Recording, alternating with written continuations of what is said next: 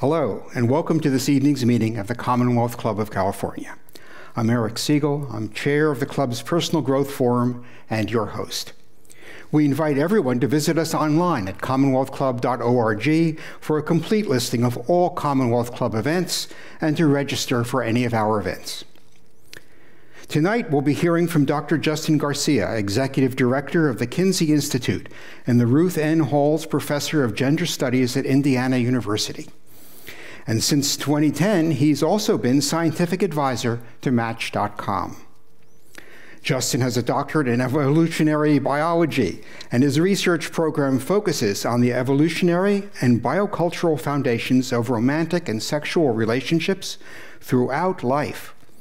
With his colleagues, he's studied variation in monogamy, intimacy, gender, courtship, dating, desire, satisfaction, and reproductive strategies. His research has appeared in the New York Times, the Wall Street Journal, the Washington Post, CNN, National Geographic, and many other outlets. He's served as the executive director of the Kinsey Institute since 2019, and he's co-author of Evolution and Human Sexual Behavior, published by the Harvard University Press. His next book is titled The Intimate Animal. Please welcome Dr. Garcia to our podium.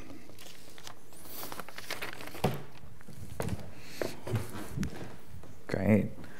Thank you. Thank you, Eric. And thank you, everyone. I'm so delighted and honored to be here tonight.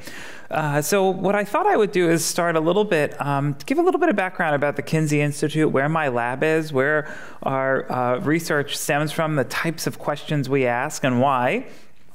And then I want to tell you a little bit about some of our current research programs, particularly our Singles in America project. And then from there, I think we'll open up for a discussion. So I'm looking forward to any questions. I know Eric's got some for me and any others that come in, so we can talk a little bit more about what we're learning about people's intimate lives today, and why it is that our intimate lives are such a great connector. It is the great human universal when we think about love and sex, whether it's because you pursue it, because you want to talk about it, you're afraid to talk about it, you're uncomfortable. The messiness of our intimate lives are something that connects people all over the globe, not just in terms of reproductive motives, but also our pursuit of love, intimacy, sex, and sometimes our fears around them. So I'll take a step back first and describe a little bit where my laboratory is based at Indiana University at the Kinsey Institute. And the Institute was formed in 1947. It was first founded, initially called the Institute for Sex Research. And today we're named after our founder, Dr. Alfred C. Kinsey, who was a zoologist at Indiana University. He started his career studying gall wasps, the type small insect, as a taxonomist, and wanted to really look at different behaviors and look at different morphologies and what were these wasps, why did they vary, where did they vary? But he then applied those same techniques to looking at people's intimate lives, their sexual lives. So Dr. Kinsey and colleagues in the 1940s and 50s conducted, still to this day, one of the most ambitious studies looking at human sexuality. They interviewed over 18,000 people. They were in-person interviews. They lasted from 3 to 18 hours. If they were that long, they were broken up over multiple days, and really tried to understand people's sexual lives. And there was a lot of things that we learned. There were a lot of things that America learned about that massive study to try and explore the sex lives of people from all different demographics across the country, across educational background, race, religion, and all sorts of other demographic factors. In many ways, the study was really trying to understand the role of sex in people's lives. And before Kinsey, there had been some work here and there, but nothing really as focused and as expansive. And that's a legacy we still try to continue today. Now, interestingly, in the 40s, the first interviews were happening as early as the late 1930s. So we can think about that particular historical time in America and worldwide, and what was shifting in terms of gender roles, in terms of sexuality. And what was so explosive about Kinsey's early studies was just that someone was willing to talk about sexuality and do it in a systematic, scientific way. And that approach is still at the core of what we do in our research today. We really say, how do we think of sexuality in this way that we can respect people's lives when we talk about its aspects, but in this really careful, systematic, scientific approach. So at the Institute today, we actually have, there's 9 different laboratories that contribute to some of the things we're going to talk about tonight. And they look at different aspects of people's sexual lives. We have a group focused on sexual violence. We have a Sexual Violence Research Initiative. We have a group that looks at condom use and misuse. My own lab with my colleague, Dr. Amanda Gesselman, looks at people's romantic and sexual lives. So we can think of all these different pieces and how sex feeds into that, how that, the challenges, the highs and the lows. And one of the things we've learned over the years is that, in fact, even though we don't always want to talk about it, sex has a big impact on our lives and our well-being. For instance, we might talk about marriage and what keeps marriages and families together. But what we don't spend enough talking about is people's sex lives in those marriages. One of the things the studies at the Institute and elsewhere have showed is that people's sex lives are one of the strongest predictors of what keeps relationships satisfied and what keeps marriages together. So although we're quick to talk about marriage dissolution and conflict in people's relationships, and we might talk about the economy and finances and family complexities and where you're living, too often, we don't address what's really at the core. What we know statistically in all the studies is a factor, and that's people's sexual lives. So what we really try and do at the Kinsey Institute, what we try and do in the studies I'm going to talk about throughout this evening with Eric and with you all, is the role of sex, the role of relationships, what we can learn about how we communicate, when we communicate, and how that shapes our well-being. We know that people's intimate lives have a remarkable impact on our overall psychological and physical well-being. One of my Kinsey colleagues who studies oxytocin, Sue Carter, refers to it as a neuropeptide, a molecule that's involved in sexual activity, but also in bonding. Sometimes we hear about oxytocin in terms of maternal bonding with babies, right? Particularly it's involved in breastfeeding and milk letdown. It's also involved in birthing. It's also involved in the physiology of orgasm. So we know that this peptide can impact our connections. Well, it turns out that what Sue's work has found is that it's also involved in our immune function. So when you kind of joke about love being the best medicine, turns out there's a physiological basis to that.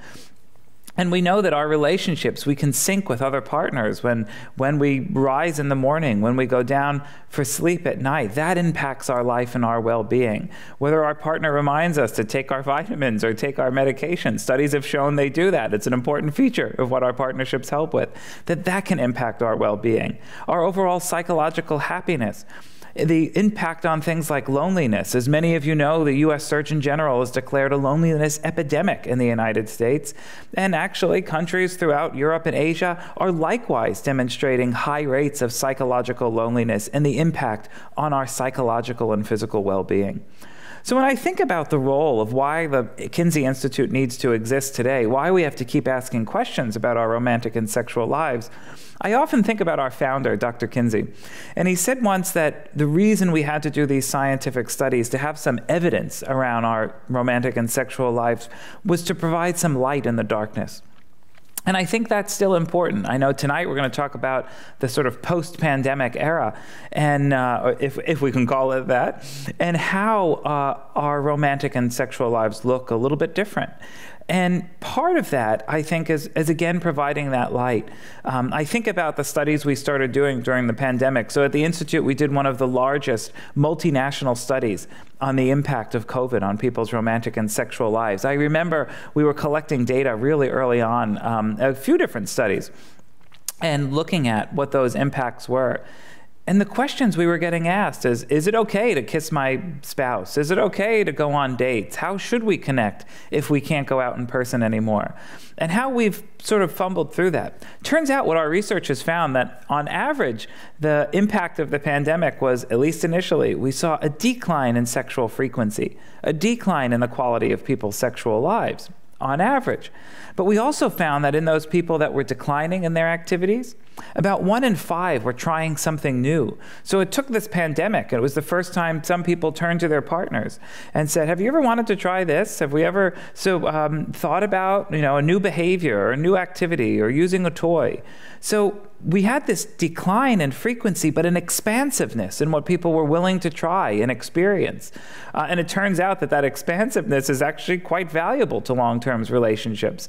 It's actually what psychologists call the expansion of self, a phenomena that often in couples, our partners help us see and experience the world in new ways. And it's something that's quite important for long-term relationship satisfaction. So we know that the pandemic had these immediate impacts. One way I like to think about it is that, as Eric said, I'm a biologist by training, an evolutionary biologist, and I often think, we would never see 2 gazelles mate in front of a lion. And for so many of us, the pandemic was that lion. It was this threat that we felt, that we experienced, and we felt it in a physiological way. Our bodies went into threat response. We were afraid. But in some ways, that's the whole reason we have relationships. The human animal has been forming intense pair bonds for over 4 million years. People all over the world form intense love bonds. And the very purpose, the reason they evolved, is to weather the storm. So one of the things that I found so interesting was that despite being in this terrifying time for so many of us, that our relationships, and that extends to also close friendships and not just romantic partnerships, but they are what got us through that hard time. That's why part of their function, their evolutionary function, was to get through uncertainty. One of the things that my colleagues and I have argued. So I think for many people, it turns that looking at our relationships became a source of creativity, of stability, of our own grounding and well-being.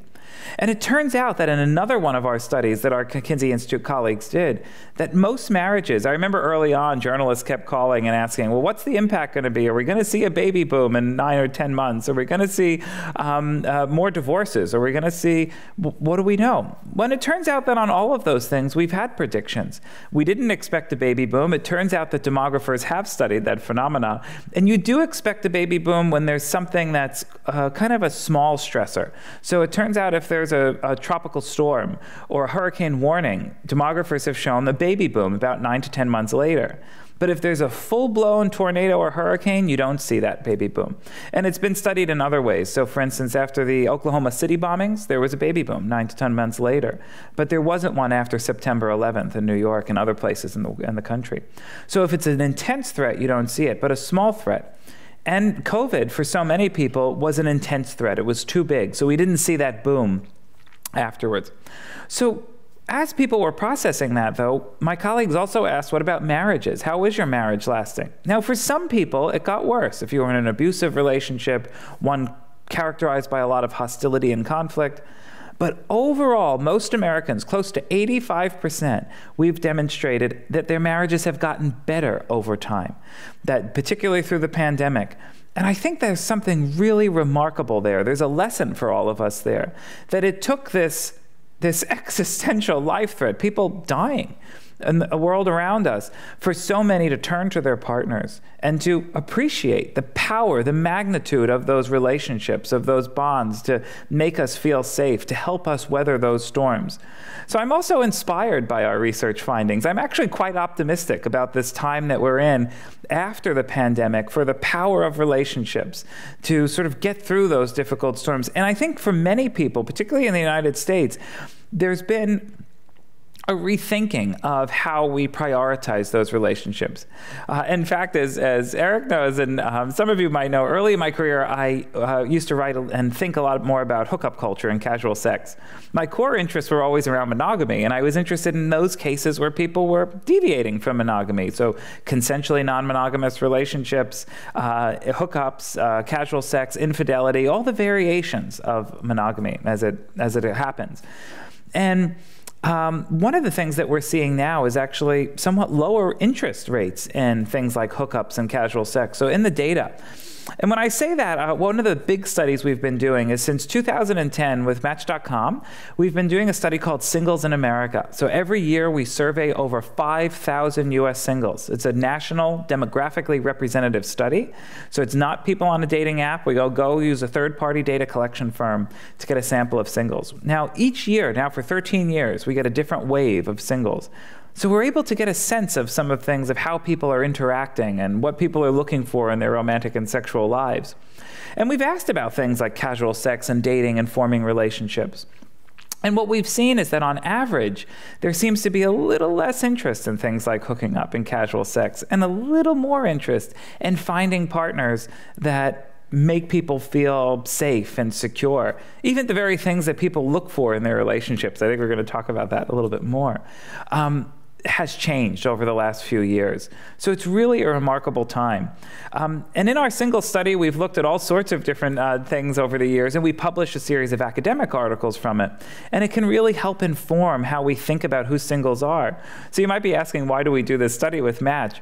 In the United States today, there's over 100 million single American adults, well over a third of the adult population, moving in and out of romantic and sexual relationships throughout the adult life course. So we've been really interested in how that population is impacting culture and norms about dating and relationships. And there's all sorts of interesting things there, including trends that are challenging what we thought we knew about social and behavioral sciences. I'll give one quick example, and then I think maybe we'll move to a conversation. I often think about intergenerational transmission, particularly in courtship and relationships. We learn things from our parents and our grandparents about what we think intimate life should be like, public displays of affection, marital norms. But one of the things we're seeing now is a reverse pattern, where young people are telling their parents and their grandparents, who are increasingly using dating apps and websites, how to connect with each other. I think it's really an interesting pattern. The young are ushering in new norms about connection and dating as we see those over 100 million adults on the dating market. A lot of that has to do with the way we're using technology. And the way we're using technology has changed in many ways since the pandemic, because we've had to rely on it in so many ways. Even this evening, being able to be on a teleconference with each other. It's changed from years and decades past. And as an evolutionary biologist, it's so interesting to me because it's changed from millions of years past. Well, I probably said enough to get us started, but that's a little bit of the context of the kind of project that we work on, the types of data we talk about, but we have dozens of studies in any given year looking at different aspects of people's romantic and sexual lives. So I'm happy to share some of that with you today, but I think Eric's going to join me and we'll move it into a conversation to talk about some of that. All right. Thank you. And those of you who are watching online, send in your questions. They'll show up on my iPhone here. But I'd like to just start off by talking a bit about, this world of digital flirting, really. One of the worries I would have, when you talked a bit about loneliness and a loneliness pandemic, is, we all know that digital life doesn't seem to go away. Once you say something, it's out there forever. You can't, as I was when I was a kid, if you did something foolish, in a year no one remembered. Now it's etched in stone. And so has this somehow affected the way that people talk to each other digitally on Match or whatever?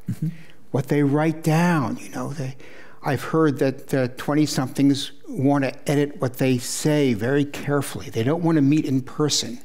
They want to, edit it, send you an email, send you a text. So what are you seeing about that? Are they all going to become avoidant? Going to avoid seeing each other in person? Yeah, I love this. And I think there's so many different layers there that we can build on and unpack. And what we see is that for young people, but also for people of all ages, is where sort of the way that we're using technology more. And I'll start with the first part, this idea that we send messages and then it's there. There's screenshots of the chat. There's the things you said. I think there's two parts of that. On the one hand, we're actually seeing people sometimes be a little bit more careful in terms of what they say and what they don't. Particularly, we actually have some data that we've been looking at in terms of sexual harassment and what's changed since the Me Too movement. In our study, 51% of men said the Me Too movement changed their behavior in dating and work. So sometimes it's things like that. And a different type of accountability. So we did a study on, some people know from, if you've been on dating apps, men that will send often nude images of themselves, particularly heterosexual men to women, and often unsolicited. Right. And I'm not a prude as a sexologist, but I think there is a place that if people want to, if consenting adults want to share images with each other, I think that's fine. But the idea of it being unsolicited and in some ways non-consensual to receive that photo, that's where the problem is. That's where we can see sexual harassment, arguably, or not arguably, depending on your approach. So that's been one case. That's sort of been one challenging on one part of it. And those images stay, so also making people think about how they can be more careful. But then there's another piece of that, and that you're right, we're seeing particularly in young people, they want to start with a text message, they want to think about it, they want to see what they're saying. Often you do that before phone calls. Although we're starting to see in some of the data after the pandemic, people are now going back to, they want to check in on a phone call or a FaceTime video or a Skype video, whatever, Zoom, whatever your platform is to try and connect. And one of the things we saw during COVID was a rise of video dating. And what was really interesting is just by happenstance, we had happened to ask about video dating a few years before. And what we found is that most people weren't really that interested in doing it. But then with the pandemic, it was sort of by necessity, people were doing it. And it looks like it's actually stayed, and I'm convinced it's going to stay for a while. But I think the reason is not necessarily because people don't want to meet in person, or IRL, in real life, as my students would say. And what I think is happening is that video dating, it's safer for a lot of people. It's cheaper. It's less time investment, less financial investment. It's one of the things our participants will say, it's a vibe check. It's a way to get to see, do you have any kind of chemistry with this person? So now, to your point, though, Eric, I don't think that's a long-term strategy. You can't, for some maybe, but most don't want to do video dating forever. But I think it's a new step in the courtship process, that you start texting, you video chat, then you eventually meet in person. And the challenge for some people is moving into that then meeting in person. And then the human brain does the stuff it's done for millions of years. Yeah, with the video dating, you would get to see the other person's environment. Yeah. More than you couldn't see that before. You could talk to them on the phone, and then you would meet them maybe in a club or at a bar or a restaurant. But with a video date, I suppose you can see their home. You can see, their dog. You can see, if they have kids or whatever. It gives you more of an idea of who this person is by the way they've chosen to surround themselves. Yeah. And I totally agree with you. And as a biologist, I'm always interested, what is the sensory information we're getting when we're in the courtship process? And in person, you might smell someone, you might really hear their voice tone, you might see their full body type and size and how they move and their body language. Those are all things that we know are important in the courtship process. But exactly, on a video chat with someone in their home, you learn all these other things about their dress, about the artwork on their walls, about the size of their home, about the pets in their home. Turns out pets, we did a study, pets are important in dating and courtship as well. And a lot of people with pets treat them somewhat similarly to single parents, that the opinion of your dog and cat is important. So we found non-negligible numbers of people that say, if my dog or cat doesn't like you, you're in trouble. So this is a new form of dating that's coming out of digital life and the pandemic life, is people have learned how to do a video chat, I suppose. Yeah. And now part of the trick will be, okay, let's keep moving into real life. And are you finding a glitch there? They'll do the video chat and then they'll kind of vanish. They don't want to. Real life shows up. I'm a little worried about that. I've got no practice in that for 3 years. how about if I just disappear? I mean, what do you see? Yeah. Well, what's interesting, we had rates of that we were seeing in the data beforehand, that people would start chatting and didn't always move, particularly on apps and websites. And just to take one step back, we know that apps and websites are now the most common way that singles are meeting their partners. So close to 50% of singles in the US last year met their most recent first date through an app or a website, compared to 6% in a bar. So historically, places like bars or church or school were common ways to connect. They're actually relatively low when we look at national data, and apps and websites, the sort of internet, or how people are meeting. And we could talk about whether it works well or not for some people, but that's how they're connecting. And there's always been this challenging step of moving from that platform to then in person. And some people fizzle away. They get nervous, they don't have time, they forget about the chat. And sometimes it's what some researchers call gamifying. So often you're on the apps and you can kind of treat it like a game you're playing on your phone. Oh. And then you forget that it's a real person you're interacting with. And then it's like, oh, we had to make plans to get together, because you haven't quite activated those emotional feelings of this is a relationship, a budding potential relationship. So once you meet in person, that's when that sort of psychobehavioral thing can activate. There's something about seeing the person in person. Yeah, we're a social mammal, and it sort of activates our being in a different way. Yeah, that brings up two other questions. I'll do one and then the other.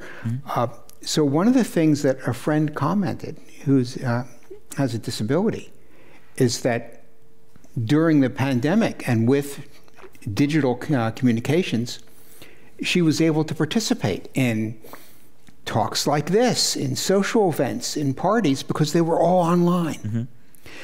For the first time, she really felt that she was, in effect, an equal with everybody. There wasn't a special arrangement that had to be made. What happens now?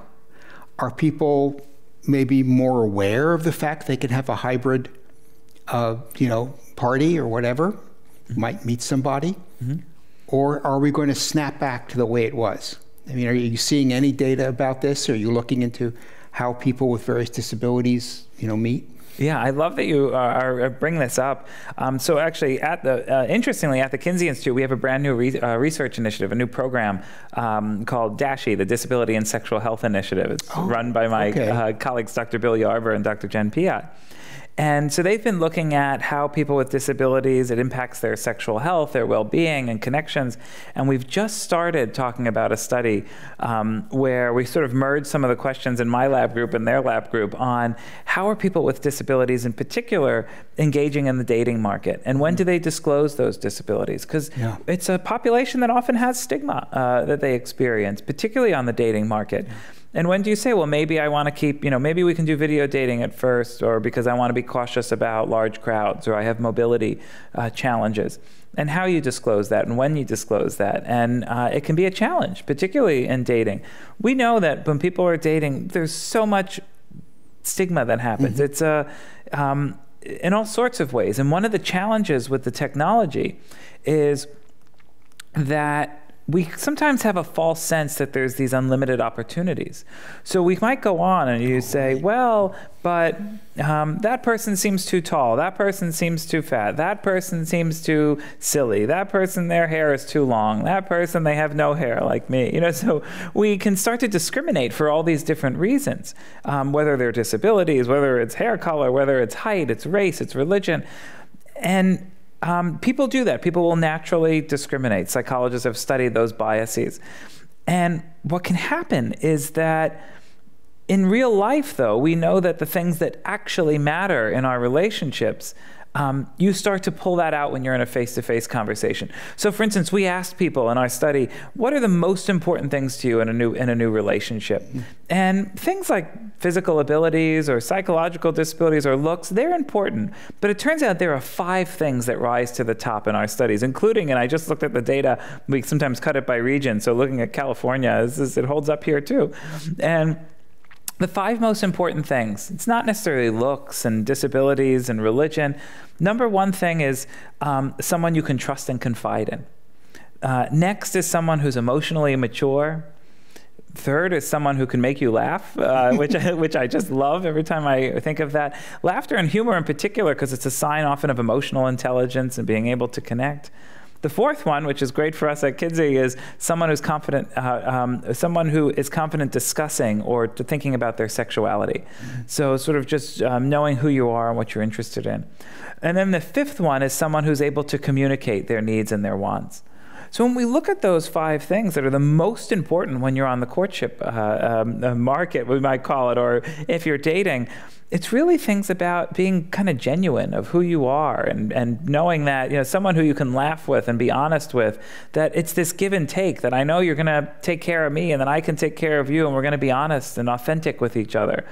We can be vulnerable with each other. Those rise to the top as things that people are looking for when they're dating and mating.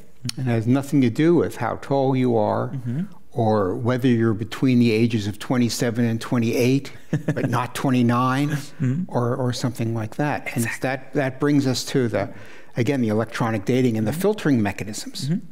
So is it possible? It seems to me that by allowing people to filter by these really fine-grained distinctions, they lose the chance of going to a party, you know, and there are 25 people, and you run into somebody, and you strike it off, and they're not at all the kind of person you would think you would enjoy by their height or their age or their, you know, appearance in some way, and yet some sort of chemistry happens.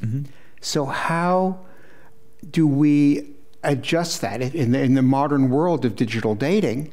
Is the advice then to open up your filters, to try chatting with somebody, or is the hit rate so low that it doesn't really work well, even though theoretically it might? Yeah. I mean, what are you finding? So one of the things dating coaches will often advise people, and partially drawn from data, studies like ours, is that if you expand a little bit out, if you're too narrow, it actually can be a detriment. And sometimes if you're in a big city, you almost might want to be narrow because you think, oh, it's an overwhelming number of options. So people will sometimes narrow in. But you're right. Sometimes we think we know what we want in those cases, and we can get really specific. And often it's times because people are playing with rules in their head, and they say, well, because I don't want someone who's more than 3 years older than me, so I'm going to have this cutoff age, or someone who has this kind of education, or someone who has this sort of background. But what we find is that when it comes to so it's one of the things in the research, we make a distinction between what we call mating preferences, your partner preferences, who you might say you're looking for, those search criteria, and then your actual mate choices, who are the real people that you pick. And there is a lot of overlap, but one of the things we find is it's sort of on the edges. So if you say you want someone who's around your age, you probably are not going to start a relationship with someone who's 20 years older or younger. But it might be that you would find yourself quite interested in someone who's maybe 3 or 5 or 7 years of a difference. That there can be those expansions of those criteria that you have. So your preferences are helpful in terms of knowing your general lanes of where you want to be. But there's fuzziness around that when we actually start to meet people in all sorts of ways. And I think you're right that, you know, you might be at an event and you can kind of connect with someone, or at a bar or at a party. But there's also challenges to that, of people getting over the fear of going up to someone, not knowing if they're single or if they're in a relationship. What the apps and the websites help us do is go through the sea of people and say, well, who's on the market right now? Who's also interested? Or do we have some traits? They're sort of, I like to think of them really as like connecting apps and sites, that they're a way to see who might be also interested in connecting and maybe starting a date. And then you have to move into that, who you really are, and whether you can turn on your charm, or whether you can kind of say things about you, things about me, things about you, where we have similarities and interests, and where we have differences. And sometimes those differences are good. I can experience new things about the world, and sometimes they're too much. What we find is that people tend to be a little bit more narrow than they necessarily should be or need to be as they're out looking for potential partners, because there are things. Now, one of my favorite stats in our study from last year, when I was looking back at our data last year, we found, so we asked about 5,000 singles in the US, we found that 49% said that they had, at some point in their life, fallen in love with someone they weren't initially attracted to. And I think that's such a profound number. That's half of people, and not a very significant gender difference. It's half of people who have said that getting to know someone matters. It's why my takeaway from that is second dates matter. It is getting to know someone a little bit more, because we can make those snap judgments. We all do. We naturally will make those snap judgments. But if there's something there, there's a potential, a seed, a kernel of things that interest you about someone, to explore that, to go on second dates, to get to know them. The data actually suggests that can be quite powerful. Yeah, so, maybe a little texting, but very quickly moving to at least a video date. And then if there's any interest at all, saying, wait a moment, let's take it to in real life once or twice. Yeah. Don't say, well, it's only a small seed. I'm not going to, because there really might be something. Yeah, and there could be so much there that it takes time.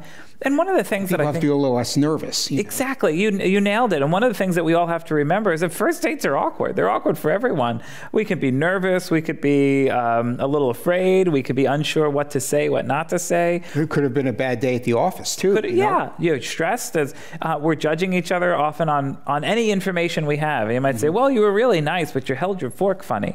Because we're looking at anything we can make judgments on. We have no other information. Yes. Right. Yeah, and also one of the things that happens when one sets up a filter is that the other person can see that filter, right? So you look at and say, well, the other person is being very narrow, or I really like this person, but I don't think they would like me, because you can see that they've set their filter very narrowly. And so maybe it would be better, not just for my own, seeing a broader group, but to signal to other people that, let's see, let's give it a try. Does that make sense, to set your filter broader for that reason? It depends a little bit on the platform. So some platforms people are on that if the people searching for you can see what your criteria are, and some they can't. So it depends on, there's so many different apps and websites.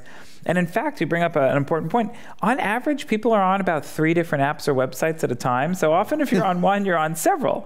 Okay. And they have different flavors. And sometimes maybe your pictures or your profile information is a little different on different ones. There's different demographics that use different kinds.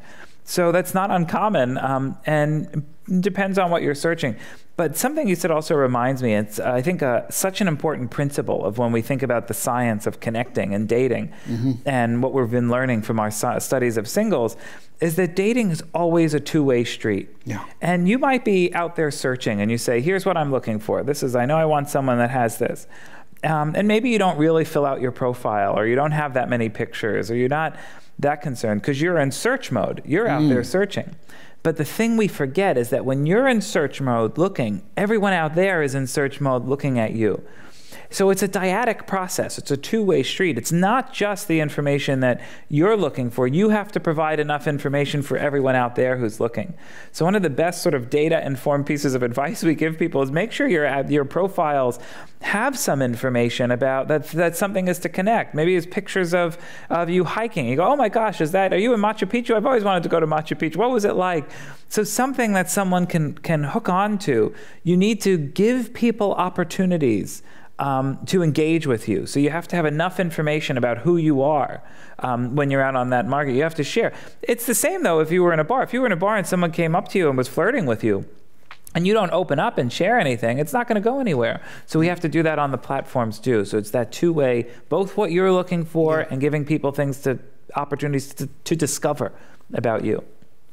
Yeah, so having the presentation that you make to others, to interest them, to come up with a topic of conversation so it's a little less awkward when you're talking, and having a reasonably broad profile that's not so broad that you've invited in all of New York City, but is not so narrow that you discourage other people and you discourage yourself from something that might happen spontaneously.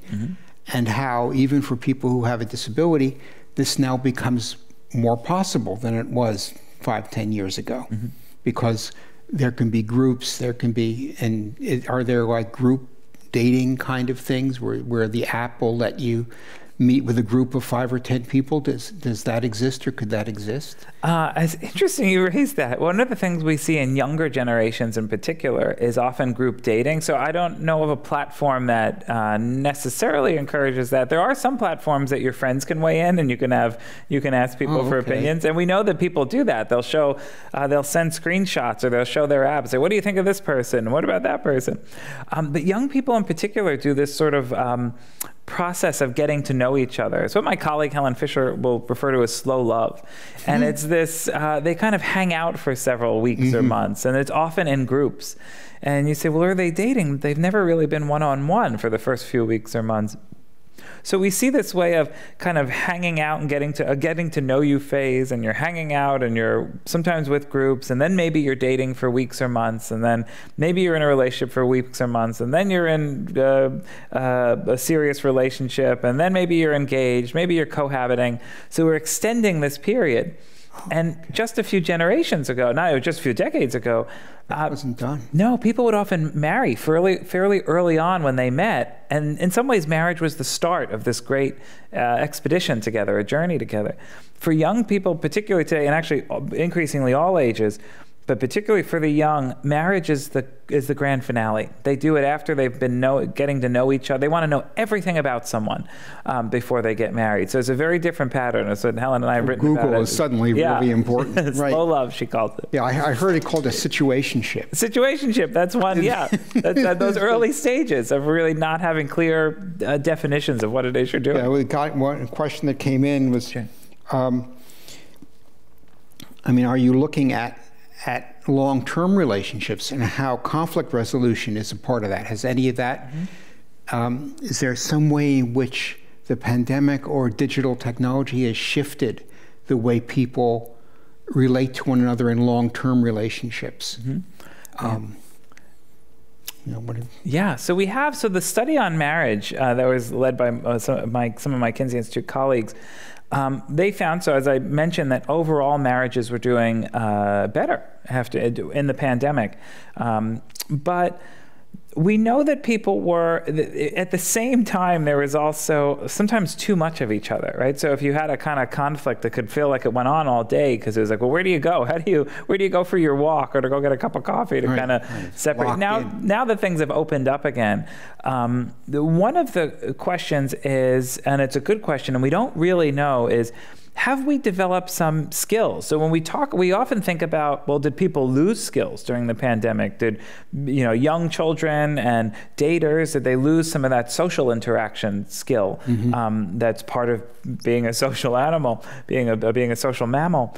But at the other side of that coin is that, yes, some of our social skills were challenged. I remember the first big event I went to, and I thought I just felt rusty. I don't know how to walk around the room anymore in the same way. Many of us felt that. But the other side of that coin is that we somewhat developed some new skills. And if you were in a relationship and living with someone, that looks like some of that was, how do you talk through things? How do you, if you're stuck in the house together, you don't want to fight for 4 days. So really kind of working through things.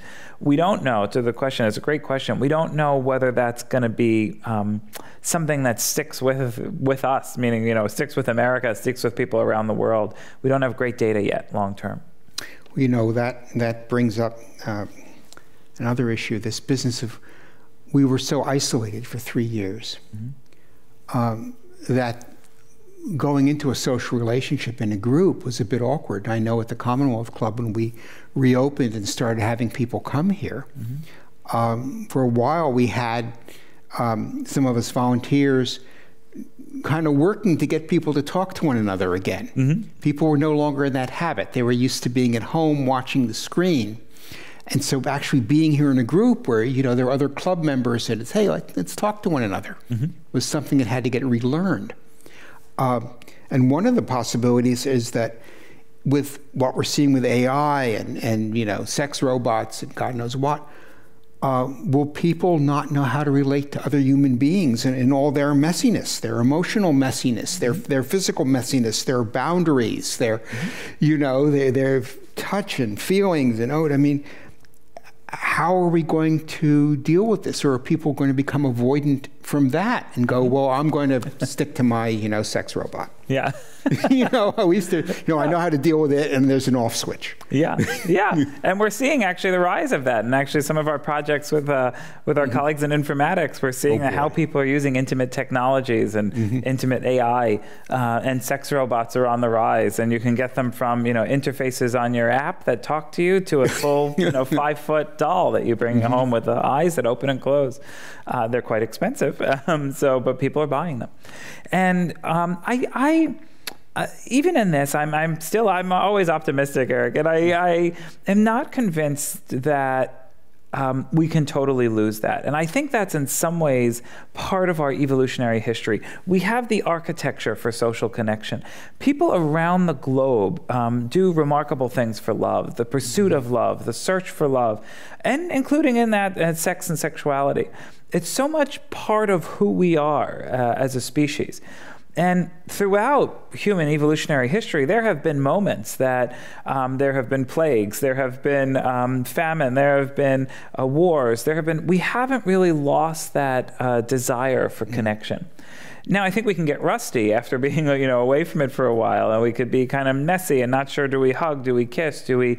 I actually think we're slowing down. In some of our data, we found close to more people have like a 3-date rule. So we found that 70% said that of Americans in our sample said they wouldn't have sex on the first 3 dates. Or many people don't even want to kiss on the first date, right? And they but then they want it to happen between 2 and 3 dates to show that it's intimate, not just a friendship. Right. And so, but there are these sort of rules that people are giving themselves again, and there is a little bit of a distance, right? So we crave this connection, but we're a little bit cautious about when we touch and how we touch, and whether that's just shaking hands or hugging or kissing or having sex with each other. So there seems like there's a little bit more distance, and it's a little bit paradoxical. We're craving more connection, but we're being a little bit more cautious about having those connections. So I think even though we're seeing this rise of technology that help are filling some voids in many people's lives, I don't think it's going to replace those deep human aspects of wanting romantic and sexual bonds. 10 years ago, I have a note to myself here. You said in a talk there were more spontaneous hookups for sex than there were dates, that people were beginning to have sex first, and then they would think about, do I want to form a relationship? And so you're saying, in a sense, that may be backing off from that now. Yeah. That may be reversing. Yeah, this is a great timeline. I love it. So that's exactly what we're starting to see. So that early on, my colleagues and I looked at studies of when things like hookups and casual sex were turning into relationships. I remember in one of our studies, more than half of men and women said they engaged in casual sex with the hope that it would turn into a romantic relationship. Boy. And exactly, it was for a sample of young people, college students. But in a national sample, we found that 1 in 3 people have had a one-night stand or a friends with benefits that turned into a relationship. So that's not 1 in 3 events, but 1 in 3 people at some point have had that happen. So it's not necessarily a great strategy, but it was a strategy that for a lot of people, that these casual encounters were a way that to get to know someone, right? To sort of, and you learn a lot about someone in a sexual event. You learn if they're hygienic, if they're funny, if they're caring, if they're passionate. You learn a lot of sensory information. So for some people, that was starting relationships. But what we're seeing do they fall asleep instantly? Yeah, exactly. Yeah. And we know that sexual responses, there's a physiological cascade of dopamine, of oxytocin that can help with bonding. Maybe whether you wanted it or not. And it's, but what we're seeing is that I think what we're seeing is a trend in our data. Now that we're getting a few more years out, we're seeing data before the pandemic, in the pandemic, afterwards, of a little bit more attention to building connection, a little bit more attention to dating, to taking dating a little bit slower. So it's not that people are not still having casual sex and having hookups, they are, but people seem to be more careful and attentive if they're dating, saying, well, right now I'm in this space. I'm trying to build a connection. And even if I might have casual sex in other contexts, if I'm dating, 7 out of 10 are saying, I don't want to have sex right away. I want to really build this connection Maybe back to your point at the very beginning of this, session about how people under times of stress are looking for someone who is a partner. Yeah, exactly. Not just looking for, some way to forget just today, and tomorrow we shall die. Yeah. But can I form some sort of a reliable partnership? And that's coming to the fore. And that, actually, I got an interesting question here. So with this business about having sex and then seeing if you want a relationship, well, in virtual life, you could do that too. You could do, mutual masturbation over Zoom or something. Yeah. Are people doing anything like that? Does that actually exist? So yes, it does actually. And what we're seeing, and actually it was one of the interesting things that we saw with the pandemic, there were those declines in sexual frequency and desire, but it was also self-desire. So people were not engaging in behaviors like masturbation. So that actually was quite interesting from a scientific perspective, because it suggested that it wasn't just that you were afraid of disease with someone else, or because you could get infected with a COVID, or it was that there was a genuine decrease in the desire, that there's sort of, because I think we were in this sort of fear state. So we know that people are using these technologies in all sorts of ways. There's been a rise of also sex toys that couples can use where you can control them electronically. So when we think about things like long distance relationships, several movies have sort of had these on, called teledildonics is the technical term, but that people can use them remotely. It's not totally different from the age of phone sex, right, from decades past. But how people are using technologies to connect, same if you're sending images to each other or video chatting. And I think I'm kind of two minds. It does come at a risk.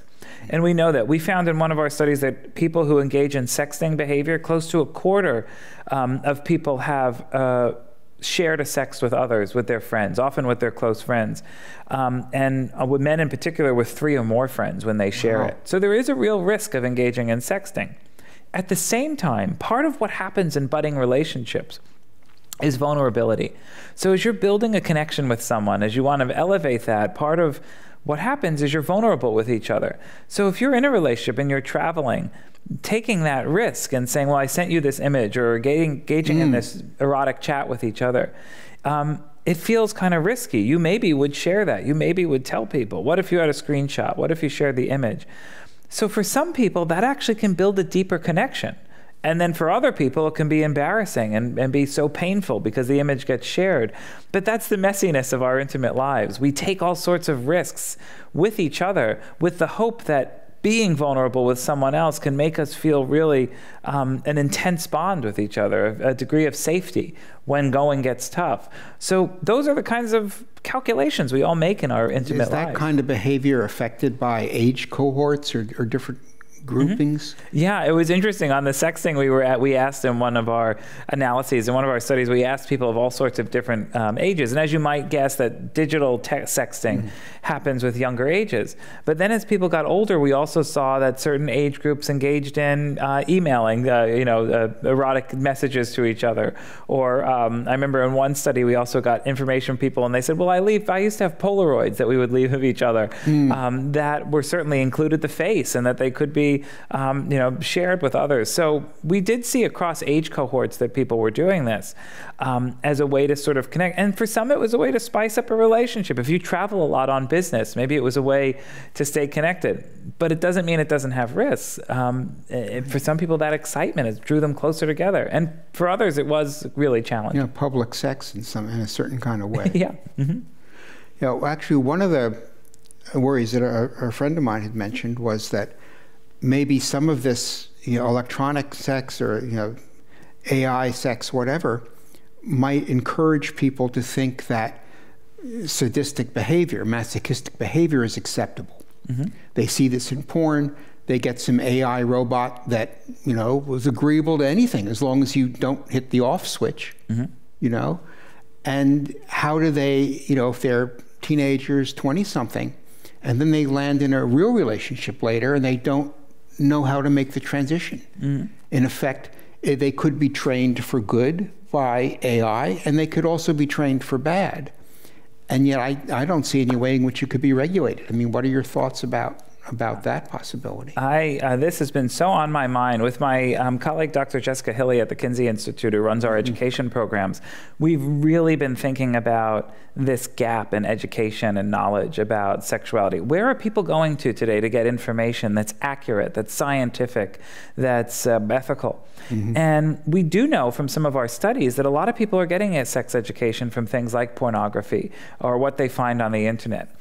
And the challenge is, you can find a lot of great things on the internet, but as we know, the challenge is how do you curate that? How do you go through that information, and maybe you go on and you learn something in pornography. You want to try something. It excites you. It arouses you. I don't think it's necessarily all bad. That's a deeply personal decision for how someone wants to engage with erotic materials.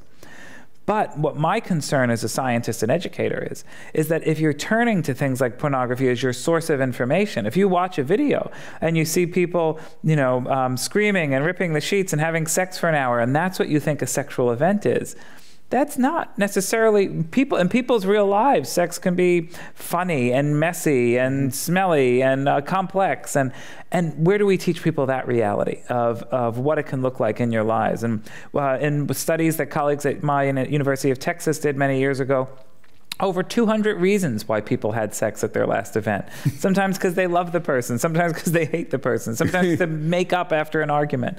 And those realities, those challenges in our lives. So one of the things we've been interested in doing at the Kinsey Institute is really ramping up thinking about our education programs and saying, where can we be a source of accurate information, and where can other places be a source of accurate information? And one of the things you brought up, and particularly about aggression, we know, so we're seeing increasing rates of things like choking during, particularly most studied, I think, in heterosexual intercourse, that non-consensual choking. So people are learning sexual scripts. They're engaging in a sexual event. Now, some people like choking for things like erotic asphyxiation. There's some evidence that holding your breath can make orgasm feel more intense. So that's a particular type of sexual behavior that arguably needs some practice, but people are engaging in things like BDSM. Actually, there was a lot of interest after kind of 50 Shades of Grey. There were some reports there were more people ending up in the hospital from injuries from sexual events because they were hearing things and wanted to try them. And on the one hand, I think it's great that people are being expansive and experimental in their intimate lives, but we also need to give people accurate information about, okay, if you want to try things like BDSM, turns out that people who practice it, they have best practices. Have a safe word. Make sure you know what each other's limits are. Make sure you know what you are consenting to and what you're not consenting to ahead of time.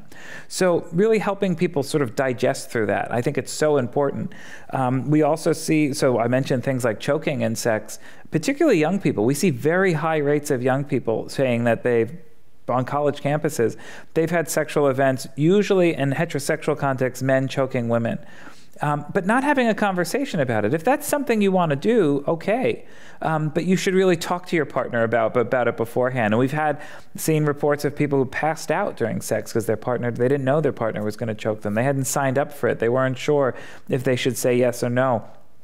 The whole business of consent and having to deal with in a much broader view of what consent means than, 10 years ago was, do you want to have sex or not? And now it's, what flavor of something you may have seen on the internet that I didn't even know existed, you're going to try and do to me. Yeah. And what's going on here? Yeah. And so the education has to step up to a large extent. And give education to give people the tools to even have those conversations. Like, what are we going to do tonight? What are we not going to do? What are my boundaries? What are yours?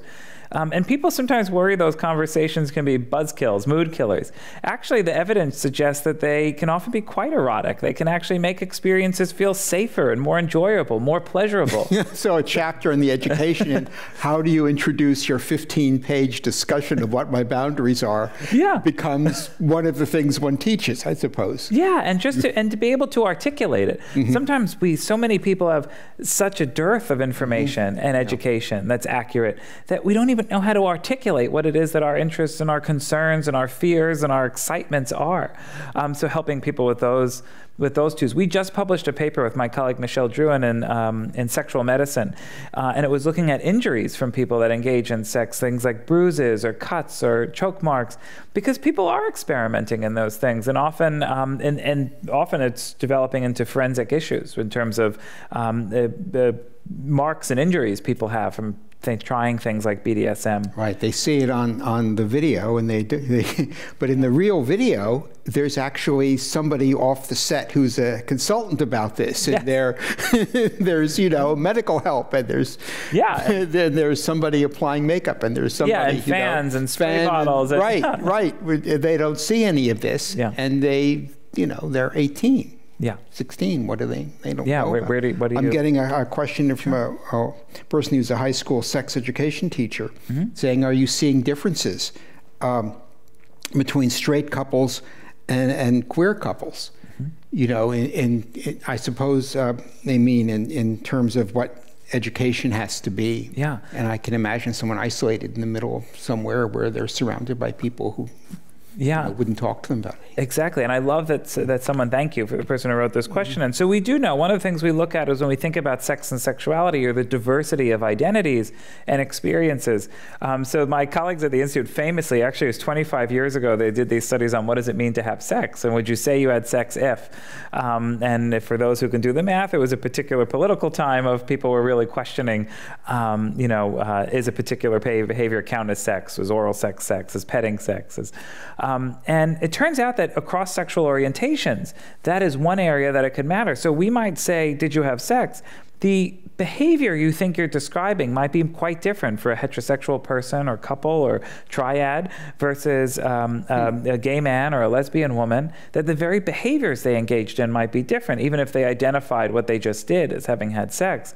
That has implications for public health interventions, how we teach people about things like condom use and prophylaxis and sexually transmitted infections. We have to be inclusive in the language of how we're sharing information and how we're helping young people in particular, but to be honest, people of all ages, be safe in terms of their sexual practices. The reason I say people of all ages is because the two highest rates of sexually transmitted infections in America are the young, ages I think 18 to 24, and ages 55 and older. And in fact, there's been a couple of case report studies of things like retirement communities having very high rates of sexually transmitted infections, in part because people are sometimes not thinking about pregnancy. So they're not thinking about condoms. And at the same time, they're not thinking about pregnancy, but also because with increasing age, there can be a reduction in sensitivity. So sometimes not using condoms is in order to feel the experience more. Oh, okay. So you can be at higher risk. So we have to talk about this. And I think whether it's in high school or whether we're talking to people in senior citizen communities of all ages, we need accurate information. And the other part of that question is, one of the things we see is that sometimes queer populations actually are a little bit better informed about sexual health. And one of the things that researchers think are happening, it's because if you're queer, and particularly for youth in the United States, you don't always have great places to go. So those populations are sometimes using the internet more often just to find information, to be in places that people are talking about sexual and gender diversity and sexual health. So actually, I think we have a lot to learn, in both in good and bad ways. The good way being that people are hungry for information and they don't have it in their local areas too often. But also that, again, if we're not helping curate that, if we're not giving people the skills of what to find that's accurate, that can really be risky. I mean, maybe some of the things that educators have learned in the gay community could then be expanded. And, this is how you teach consent. This is how you teach topics that the heterosexual community has not been really dealing with overtly until recently. Yeah, exactly. And I think in particularly the history of, that was largely when we think about the impact of HIV/AIDS, that people sometimes forget the enormous impact that had, particularly on the gay community, but in ways of having to reconcile thinking about sexual behaviors and sexual well-being. Interestingly, they had to discuss their boundaries because otherwise they might get a deadly disease. Exactly. And I think that also challenged then, one of the things researchers, my colleagues in gender studies, would say is what that ended up doing unintentionally, though, is that too often when we talk about gay men's sexual lives today, we think about it in the context of HIV and sexual risk. So that so much of the knowledge in the last 20 years about differences between straight couples, gay couples, lesbian couples, have been because the only research that was funded on sexual orientation was about HIV reduction. Okay. So that we have this real bias that most of what we know about gay men's sexual lives is in the context of sexual risk and HIV. Illness, yeah, and HIV. But the other thing I will, just to give a shout out to some of my Kinsey Institute colleagues, in the 1980s, early on, everyone talking about HIV was really thinking about, they were immunologists. And actually at the Institute, we held some really important workshops thinking about the role of sex in HIV and AIDS. And today we might take that for granted. But it's one of the things, I think it's why conversations like this, being open and willing to talk about sex and sexuality. So to think for a moment that the start of conversations around HIV, a disease that disproportionately impacts a sexual minority group, and that was sexually transmitted, and for the first few years, no one wanted to talk about the role of sex in HIV and AIDS. So it's why when I think about the work we do at the Kinsey is so important, it's to really say there are times that we need to insert accurate information around sex and sexuality into the conversation. Sometimes it's a disease, sometimes it's how we're getting out of COVID, sometimes it's how we're going to keep our marriages going. But it's such a central part of our lives and all its different flavors that we have to find that courage and that inspiration to just talk openly and honestly about love and sex in our lives. Right. Okay, we have another question here. Sure. What's the difference in, interesting, apps after the pandemic compared to before the pandemic? One of the things that I think is so neat, and I love, for those that know, we're sitting in San Francisco, right? This mecca for developers and using technology. And one of the things that was so interesting to me as a boring biologist in my laboratory was that how quickly technological innovation happened with the pandemic, and in many ways in service to our romantic and sexual lives. So with the pandemic, we saw that even though we knew beforehand, like low rates of things like video chatting, almost all of the apps introduced ways to engage in video chatting and remain on the platform. So you didn't have to jump to another app or another device to do it. So that we saw a lot of innovation. I think the other thing that's happened, at least in some of our projects with Match, but I think a lot of them, is a lot of the apps and websites are using more behavioral science. And part of that is sometimes slowing down. So one of the challenges with the apps is it's what we might call cognitive overload. It's too much information. There's too many pictures. You start to swipe rapidly.